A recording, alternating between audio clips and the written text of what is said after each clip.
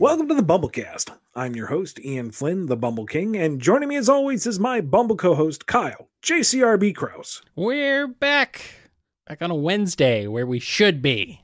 This whole thing last week, getting us all off track. It was weird. Yeah, it didn't go quite as planned, but it goes. Yeah. Oops. My bad. Today is our standard Q&A session. And where do these questions come from, sir? Well, the first half of the show, you're going to be hearing questions from our Discord, some very old ones from our Discord, from non-priority patrons and other folks who are over there as well. And then the second half, all of our questions will be coming from Twitter. Once again, if you want to have priority, you can join the priority line, which is still quite a line, but it's a shorter line. It's a conga line. By becoming a $5 patron or greater over at patreon.com/BumbleKast or Ko-fi.com/BumbleKast. Yes. Well, let's jump right on into it from the standard Q&A with one from Alphamon or Yukon. Are the events of Sonic 4 episodes 1 and 2 canon to IDW? I ask this because we never truly find out what became of Little Planet since it was still stuck inside the Death Egg Mark II at the end. And I'd love to see the events of said games revisited someday, even if it is in comic form. I'm not certain it's game canon anymore, to be honest. So before I say, yeah, sure, I'd rather get a definitive yay or nay from Sega and then go from there. Yeah, that's one of those they seem to want to not acknowledge. But who knows? Whoops. Next question is from Happy Times. Ian, while you've stated you don't think Sonic would willingly take on negative energy of the Emeralds, what do you think the result would be if the negative energy was forced into him? Would we have gotten something like Dark Sonic from Sonic X or Fleetway's version of Super Sonic where he becomes sadistic and out of control? Or since Sonic can still keep control even after absorbing other negative forces of energy, like some of Dark Gaia's energy and the World Rings that represent rage, sadness, and hatred, would Sonic just go super without any notable differences besides maybe a different design? I mean, you make a good case for both. Given Werehog and Darkspine, it would stand to reason that he would maintain some level of control and identity. But that's so boring. It is. I mean, at least with Darkspine, it sounded like he had kind of an aggressive streak to him. He sounded kind of on the edge of losing control. And the animations for the Werehog do belie some more bestial mannerisms. So it's not like 100% his normal self. So maybe you can fudge it there a little. Maybe he's like, maybe Dark Supersonic would be actually like mean with his wit, like kind of like, ooh, you'd normally pull your punches there, but that's something you can't take back. Come on, that's not nice to say. Don't, come on, don't. Oh, visually, so he would be just Supersonic from Fleetway. Fleetway Supersonic, from what little I remember, was like just straight up crazy, sadistic. That's true. No, Sonic in Fleetway was just kind of mean.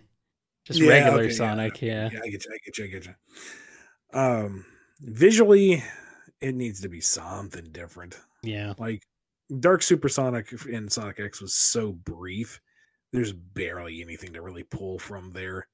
So, but you don't want like a full retread of Darkspine, because that's a World Ring transformation. You don't want to do that again. Exactly. Right. And the only like straight up negative energy transformation we've seen is Perfect Chaos, and he was already getting weird tentacly things. I don't think that's a good standard to go by, unless you get like Cthulhu Sonic, and then yeah, Davy Jones style Sonic. Do you feel speed? You feel the ability to go fast. It sounds like Antoine.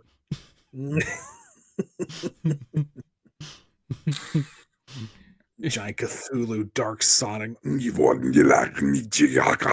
did he say? I think I got a speed keyed. Yeah. Wow. Amazing.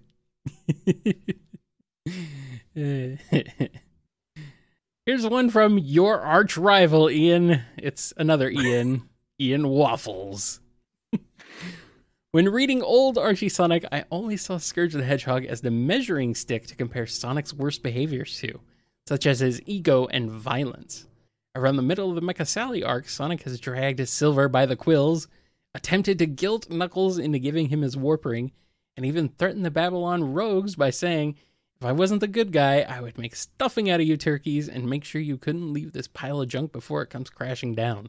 If my friends aren't okay, then you'd better hope you can run faster than me." All of this is to ask, when Sonic is in Freedom HQ and recalls Scourge telling him, "All it would take is one bad day and you'd be just like me."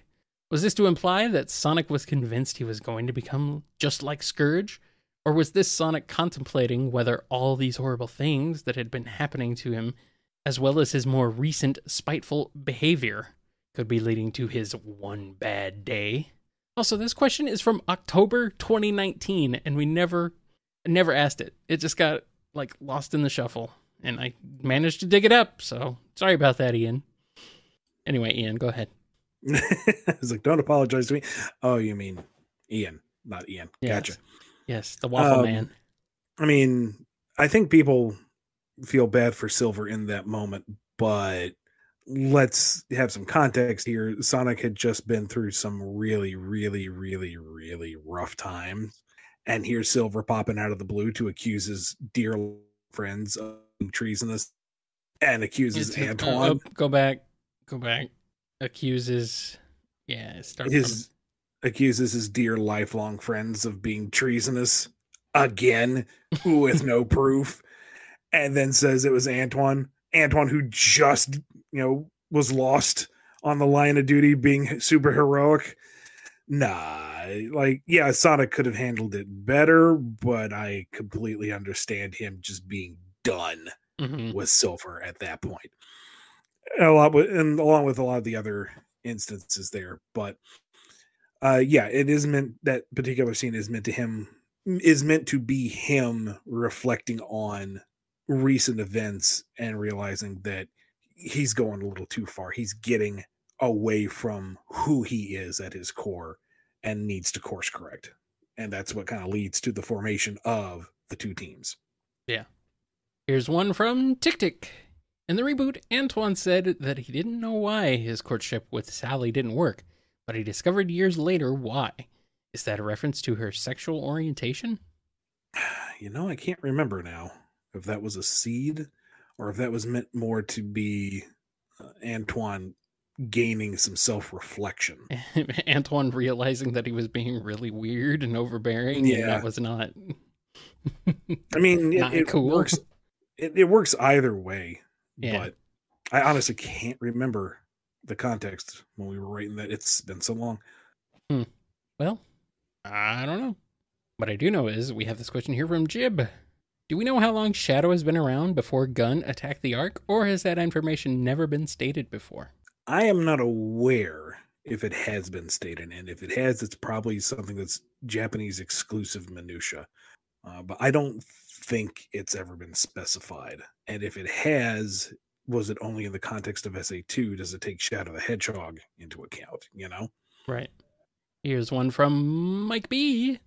It seems likely that the Freedom Fighters will be a no-show in anything related to the Sonic anniversary. With the fandom fractured over whether or not they come back or will be redesigned, etc., what are some ideas to celebrate them for the anniversary despite the lack of support from Sega/IDW? You don't need them to enjoy stuff. Nope. And you haven't needed them to enjoy them since SatAM's been dead for, 20 years. Just keep doing what you're doing. Ian, it's been 30. Almost 30 years. Oh my God. Really? Yes, it's been 20.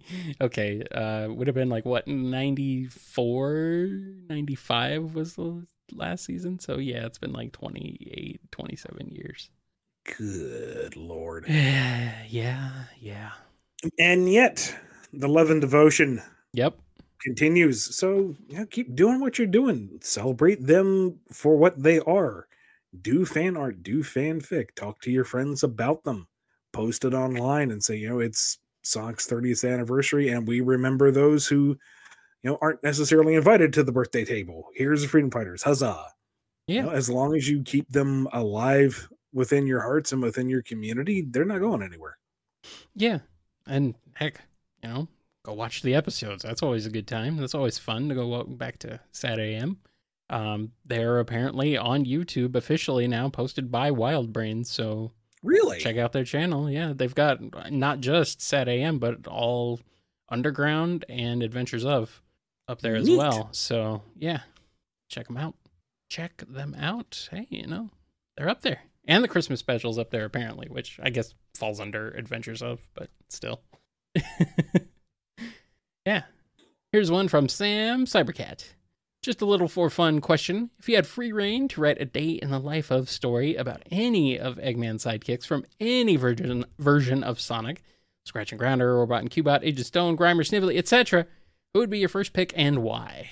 I almost want to say Agent Stone because he's the freshest of the bunch, and the barista setting that he's in as of the trailer is entertaining. Like, I'm kind of curious what he's been up to since the I want to know.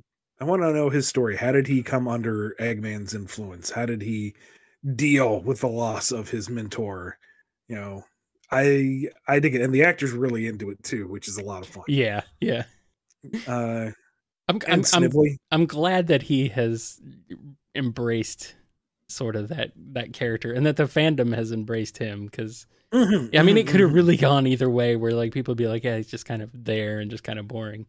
But the fact that the actor's having so much fun with it is great. So I hope he sticks around. Yeah, me too. And Snively, like any era Snively, any incarnation of Snively. Yeah. That's a bottomless well from. Mm-hmm. And you could do stuff with like the others, sure, but those I feel like are some of the more fertile ground. Yeah. And you've already explored Starline pretty heavily, so yeah, he's more or less been like the sub-star of the series for a year at this point. Yeah, he's been the driving force behind a lot of stuff recently, so and I don't know Grimer well enough to really say, so that's not a snub to Grimer versus Snively. It's just I don't know Grimer as well. Yeah. Or Sleet and Dingo. They existed. Yep, they sure did. Speaking of things that exist, here's a question from Speedweed. So as we know her now as one of the most recent games compared to the most recent Sonic game, out of all the cast we can choose from between IDW and post-reboot Archie movies, games, and the like, which Sonic character would give Samus Aran, legendary bounty hunter herself, the most trouble? Samus Aran. Jeez. I don't know. I believe it is Aran, but in my head, it's always been Aran. So anyway, go ahead. Sorry. Cheese? Yeah. An absolute powerhouse that can wreck the armor, but there's no way she can pull the trigger on the baby. I like it. And now the chat is going crazy. Yeah, cheese. Yeah, good. I like, the baby. And our last question before we take a quick break comes from Unlikely Veronica. Favorite shade of blue for Sonic? The brighter, richer blue. Not so much the powder blue of classic or some of the darker blue that Modern's had. I guess maybe adventure area, maybe a shade lighter. I'm going to be a cop-out and say the official color of the Sega logo, which is the color he should be. That blue right there.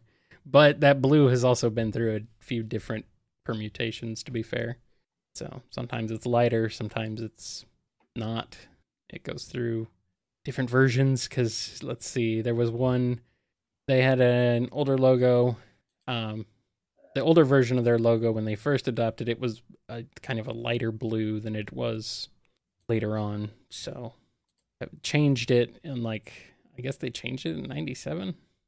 Something weird like that. So, yeah, but whatever color that is, because that's what he's supposed to be, dang it. That's the whole point. He's Sega's mascot, so he is Sega Blue. Oh, that's it. That's all. That's all we got. Before things get too blue around here, we're going to take a break, and then we'll be back with more BumbleKast. No, I don't know what that meant either.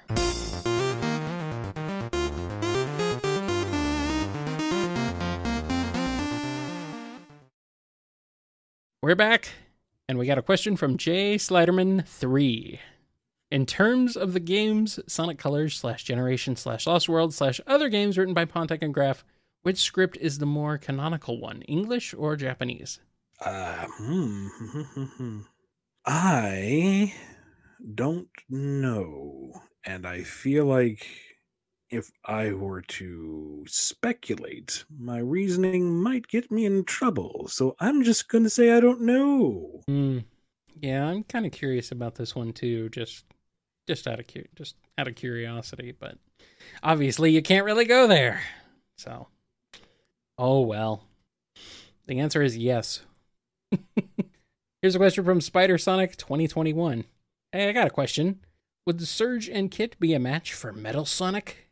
Oh my goodness. It's almost like that would show up in a comic in the near future. No. Spoiler alert. I'm not going to say when, not going to say where, just going to say be patient. I'm ready. Here's one from Almiron R. Have you or any member of the IDW crew used quote-unquote writing around the trademarks for a character you wanted in the comics? People used to do it with Sherlock Holmes in some cases. I can't think of any time I've done that myself. The old Archie books were rife with it. I remember that. Yeah. But after the big switch up, I can't really think of anything. You kind of went, yeah, you kind of went away from that going forward once you took over. So less pop culture references, more Sonic references.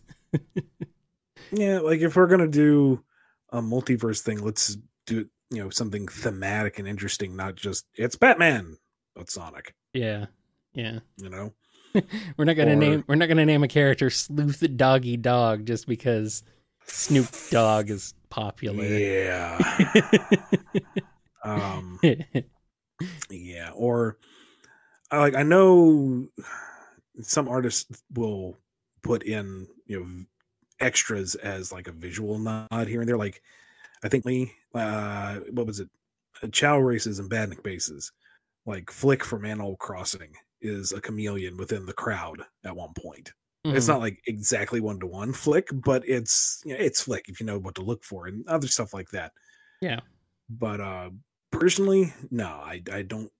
Maybe I have. If you remember and you want to just say liar, call me out in the comments below. Prove that I have no memory. Yeah. Here's one from Gab Sam. How does Belle look like 200 years in the future? She's got no joints to hold her up or a face to make her smile. She has biodegraded because it's been 200 years. I thought she would be petrified. Maybe. Here's a question from Akia SNB. As the guy who's got plenty of great ideas for the different characters in the franchise, which underutilized characters from spin-offs do you think would be best fit for a mainline game? Personally, I'd love to see the Babylon Rogues more. I miss those dorks. So you mean what spin-off material to be more incorporated into the main game? Like characters, I think, is what specifically they're referring to. But yeah, because I'm thinking like, oh sure, Knuckles game, Tails game, but they're talking more like Fringe. Yeah, like okay, Babylon Rogues are pretty much exclusive to Riders. The Rider series, right. Characters like that, or characters from like Tails Adventure, like Witch Card and stuff. Yeah. Okay. I feel like we've already covered. You've kind of mined most of them throughout history. Like, I wouldn't mind seeing a Return to Imaginary World within the context of a main story. See Lumina and Void again. I think you get a little bit of mileage out of that. Mm-hmm. But Sonic doesn't have a ton of spin-off material, or rather spin-off material with exclusive elements, you know? Like, even with the big party games like the Olympics, you have most of the main cast in there and then some.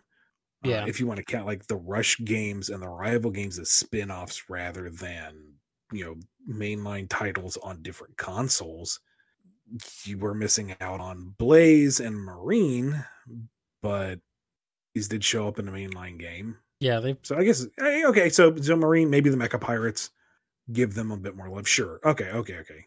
There's that, I guess. Mm-hmm.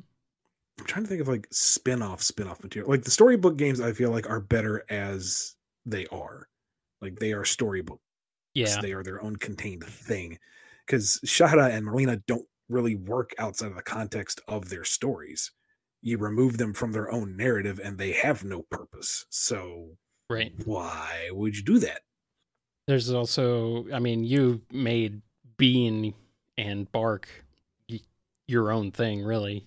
They're like they're your trademarks, pretty much. They're nah. I mean, as far as like what they are, you've kind of essentially made them that way. Yes, but so that's cultivating the land for someone else. They are not mine. Right. As much as I can say that, I poured my love into them, they aren't mine. That's not how licensed material works. Well, I know, but you essentially established them as what they are today. So, but I mean, like sticks, bring sticks in. Yeah. Okay. Yeah. I mean, Cosmo, that's another one. Shade, bring Shade back. Yeah. That'd be fun. Look at you. You're digging this up better than I did. Yeah, you brought in Honey already, so I can't even bring that one up. Or Breezy, the Doctor from Adventures of Freedom Fighters. We're talking about. Well, I mean, we're talking about spin-off material. I figured they were obvious though, but yeah, bring them back from Sonic Spinball. It's kind of a weird thing that they were in Sonic Spinball only, and they were stuck in containers the whole time. Very weird. But they're super obscure characters. Like that was like their only time they ever appeared in anything. It's weird. And you know what? I feel like if you were just to look at Spinball, that works as an intro story. They were. I mean, it kind of does. They were trying to stop the Veggie Fortress, which itself is a giant roboticizer. Yeah. Bunny is half turned because Sonic didn't pinball his way up and bust her out fast enough. And the next time they show up, it's to stop another Eggman base. Remember that time we all met on Mount Mobius? No, I was in a pinball machine. Well, we were there too. Oh yeah, I freed you. Bada bing. Perfect. Or rather, bing, bing, bing, whoop, whoop. Other pinball noises. Yes. That terrifying shrill noise as the Rexon jumps up and tries to eat you. And then you get an emerald. They're all blue. I kind of love the music from Spinball. It's a little farty, but it's Genesis. You kind of expect that. Here's one from Pite. Hey, person I don't know. Some guy in my Discord chat wants you to make a character that is a reference to Sonic.exe, the video game. Thought you should know. I will take it under consideration. Yes, that's fan material, buddy. You can't touch that. Here's one from Mark A. Why is Sonic's power so hard to track down? Some believe he is a multiversal god. Some believe he's barely city level. For once, I just want to know the truth. Could you please tell us? Which Sonic, which form of media, what time period? What is Sonic's power level? Well, it could be under 9,000 or over. Just defining it within the Archie books is like pre or post reboot. My era or earlier. Yeah, he's been written kind of all over the place, and that's why he doesn't have a solid, definable power set. Right. I can't tell you a definitive thing because you can refute me 7 different ways to Sunday. Yeah. I don't know. The real power of Sonic is the friends that we made along the way. That's right. Yep. Here's one from Fiblin. The Sonic Encyclopedia is finally released, and it notes that classic Sonic goes into an alternate future after Mania. Does this mean the Generations timeline split is now canon? As far as I know, that's the direction I've been given. Weird. I'm not sure I like that. But I'm not Sega, so what do I know? Here's one from the Mason Gamer. Have you ever gotten a chance to talk with John Gray about the slap scene? Oh no. He's a very talented artist, but manipulating his work as a way to change people's perspective doesn't seem right. We've talked about it and lamented over it a lot. We're both very, very tired of it. Mm-hmm. It is very exhausting. Like, I understand what he was trying to do at the time was to make this big pivotal moment a big impactful moment. And he has said that he looks back on us like it was too much, Yeah. It was his first professional gig. Right. Working on his dream job. He got a little carried away. And, nobody with any kind of authority or experience decided to do their job and rein him in. So there it is. And years later, after constant obnoxious harassment, he gets thrown under the bus and is labeled the evil mastermind behind it. I still don't understand how people fall for that malarkey. Brand new artist manages to overrule the lead writer, the editor, and the licensor. I think people just don't understand how the comic actually works and how it's made, They just don't get it. That doesn't make any... It doesn't even matter if you don't understand the process. That doesn't make any logical sense whatsoever. No, it doesn't, but... If you fell for that, you go outside, touch grass, good Lord. And for the love of God, get over it. It's what? Is that 20 years old, Kyle? Help me out here. It might be. You have the better grasp on time. It might be pretty close. It might be pretty close. I'm trying to remember. Never mind that it was written out. It was done. They moved past it. And it was moot. Yeah, and they rebooted. The series rebooted and then got canceled anyway. Oh, yeah, reboot, so it doesn't even count. It didn't actually happen. Retroactively erased from time. So technically, yeah. Okay, let's see. This slap issue came out in March 2004, so yeah, it's very nearly 20 years old. Good night. And what people still talking about? Just move on. Yeah, pretty much. But yeah, I know he's tired of people being mad over a non-issue, and no, it's issue number 134. Thank you very much. Yeah. Sorry, couldn't and resist. Yeah, it's a rookie mistake, and it's not even that big of a mistake. I mean, it was not really a flawed. I mean, I understand what Mr. Bowlers was doing or was attempting to do, but I don't know if that's the best execution of that idea, let alone the best idea. But that's a whole other topic. So, yeah, it happened, and now we're older and wiser, so it happened. Yeah, it's done now. Yeah, move along.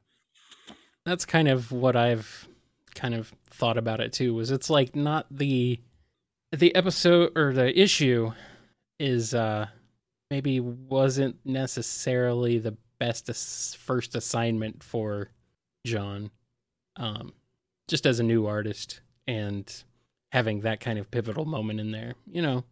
It's like he has a very cartoony, like very, very much an expression driven style. So he gets, and that was his first professional gig. So, he got super duper into it, super excited, and decided to go big with it. So I think nowadays he would be a bit more restrained and understand that what the moment requires a bit more. But, at the time it made more sense why it turned out the way it did. So I think one of the things that just I find so tiresome about it is people kind of treat it like the Gwen Stacy neck snap. Yeah. When it is not remotely as important or as sea-changing an event. No, not at all. This has been building up over like several issues, probably several years. So, yeah, Sonic kind of deserved it. But whatever. It's not that bad. It's not a big deal. It no longer matters. Talking about it they still. Moved over. Yeah, Well, we have one more question, though. This one comes to us from Stumble Real. Okay, just give it to me straight, Flynn. Are you dying? I hope not. I got things to do. I think this might have been from when you were having voice and breathing issues. So this is an old one. But, you know, I just thought it was funny out of context, too. Are you dying? Well, I mean, we're all kind of dying if you think about it too hard, but maybe don't think about it hard. And maybe don't think about it that hard. No, I was having, we finally figured out that the breathing issues were a combination of the cat litter that we were using. Yeah. It was creating too fine a dust, and apparently my delicate lungs couldn't handle it. And I keep bringing home flowers for Aaliyah to, brighten up the room, and she enjoys flowers. So it's a nice thing. And I don't know what's in these bouquets, but it does not agree with me. So we'll have them nice and pretty for about 3 days. And then I start sounding like this, and it's like, okay, it's time to. So we got to figure out which one, what pollen is it? Yeah, what specific flower? Yeah. Like, what is it that sets me off? But yep. Badlings in general, and just finding new and fun ways to trigger those attacks. Yay. Went to one specialist and one doctor and did all sorts of breathing tests, and nobody thought to ask, oh, is it an allergen maybe? Should we test that? No, of course not. Oh well. Allergies are kind of hard to track down too, so it can be difficult, but fake flowers for Lee from now on. No, those gather dust, and guess what the dust does to you? Well, so does everything else, especially where I live. Like, this is I live in the freaking Dust Bowl, dude. I cannot, there's dust everywhere, and I have allergy issues, so yeah, I feel you. I know what's up. I'm kind of glad we still have the mask thing going on. It works for me just fine. Yeah, I'm okay with it. Doesn't bother me. Bothers everyone around me, but you know what? I don't care about them. So yeah, well, they can ignore it, and they'll eventually not have to worry about it. Yep. Oh man, but I do care about what the people who support this show think and how they feel. Oh, absolutely. Yes. We have over 100 of them coming from patreon.com/BumbleKast and Ko-fi.com/BumbleKast.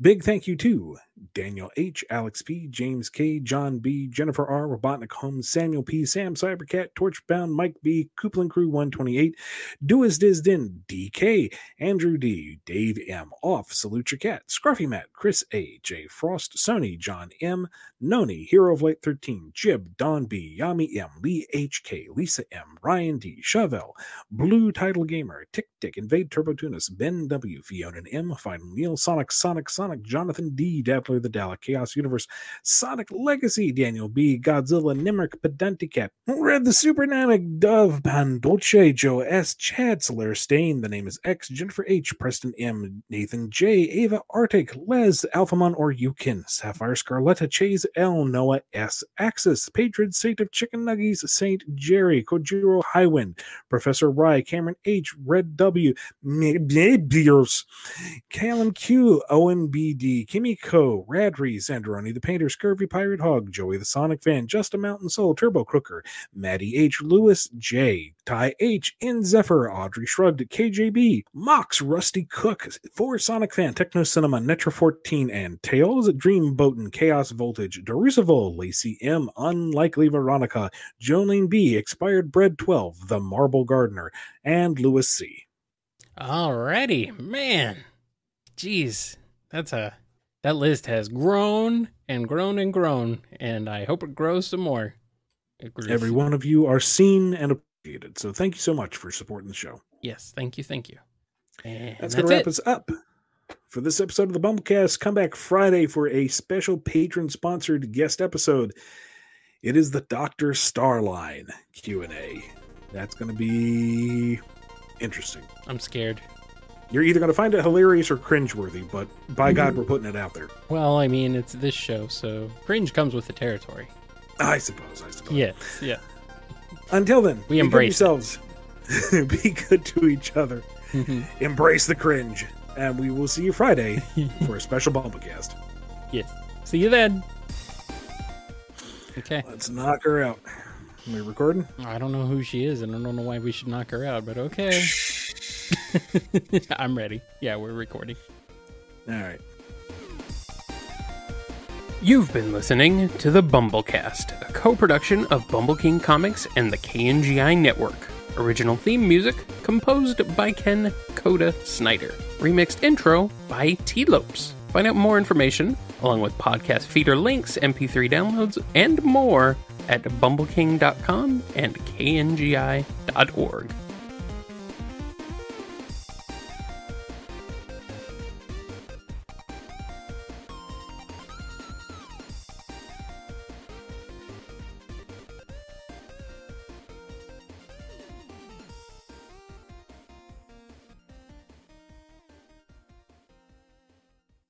My wife, she's a teacher.